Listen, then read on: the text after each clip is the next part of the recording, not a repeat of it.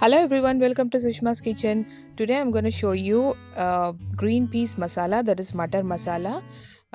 Hope you will like it, and please don't forget to subscribe to my channel and click on the bell icon and share my videos.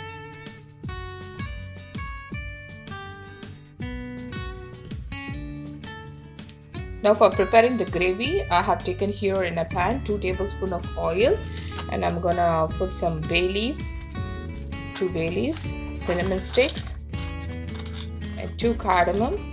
I'm taking here cloves, cashews, and some peppercorns. Saute this slightly in the oil.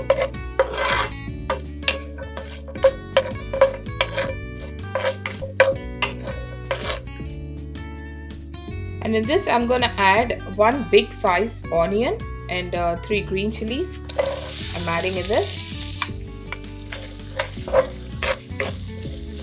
You can cut it to big pieces anyway because we're gonna grind all these together. You have to fry this till the onion change the color. Now I'm gonna add half a teaspoon of salt in this,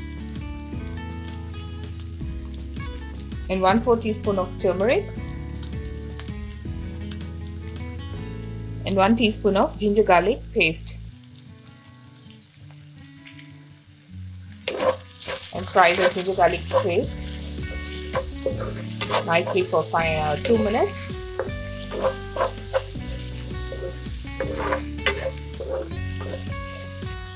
Now in this I'm going to add 3 medium-sized onions. So 1 large tomato, I'm adding 3 medium-sized onions here, and we need to cook this well for 5 minutes till the tomatoes become soft.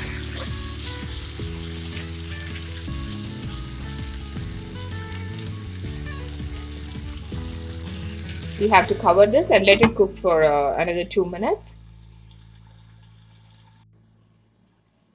See, now the tomatoes and the onions and the tomatoes are mostly cooked. Now I can switch off the flame and allow it to cook for another 10 minutes, and after that you have to grind this to a smooth paste. Now for preparing the gravy for the peas masala, I have taken 2 tablespoons of oil in a pan, and I'm going to add cumin seeds, 1 teaspoon of cumin seeds, and half a teaspoon of garam masala powder, half a teaspoon of coriander powder, and 1 teaspoon of red chili powder, Kashmiri red chili, and kasuri methi, the dry fenugreek. Fry these for just a minute till you get the nice aroma of the spices. And now add the ground onion and tomato paste.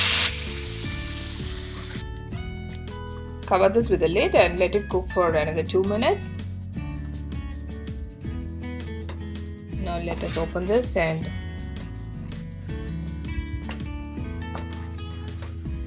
in this I'm gonna add 2 tablespoons of beaten curd, and after you add the beaten curd you have to keep on mixing it, otherwise the curd will become curdled.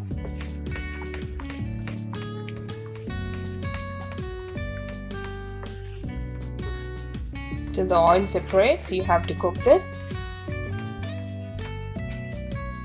And in this goes the frozen peas. I have taken here frozen peas.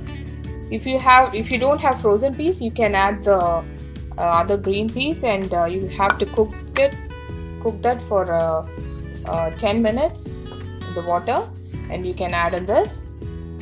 Since I have frozen peas, it doesn't take too much time to cook. I'm adding this.